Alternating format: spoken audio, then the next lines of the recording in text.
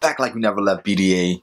Just did my review for, Boku no Hero Academia 69. Now Boku no Hero Academia 70 is out. So let's talk about it. So pretty much, Midoriya told everyone what happened, and everyone's freaking out. They've applied countermeasures now as far as what to do going forward. And even his mom came up to the station because she's like, "Yo, what happened to you?"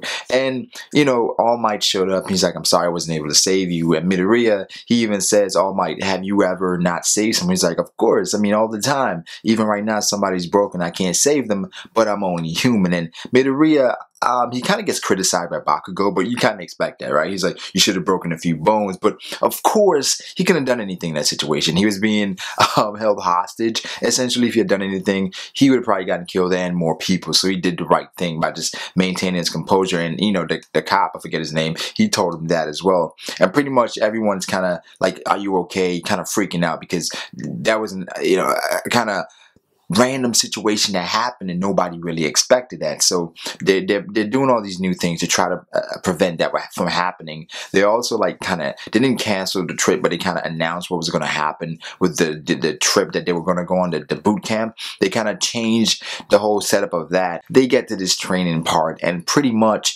they're on a mountain, and they're saying that they have to get to this facility, and they're running back to the bus because they got off the bus and they were just waiting, and they basically say, they crushed a mountain and they fall down into this land of mythical beasts, and they say just find your way back to the facility in 3 hours. And they're doing this is normally reserved for the second years in their first term, but because the villain activity, everything that's been happening, these guys are going to be looked upon to step up and do their thing, and as they say, fend for themselves. So at this point it's getting hectic because the villains are starting to move, and the heroes, they're going to have to grow up really quickly. We saw that guy that was in the tournament that fought Midoriya in that tournament who has the mind control. He's kind of part of them now. I'm not sure if that was mentioned before, but I noticed him, and he was on the bus as well. And I think Class B, they always have something to say. And the guy, I forget his name as well. I'm bad with the names right now because I got caught up, but because you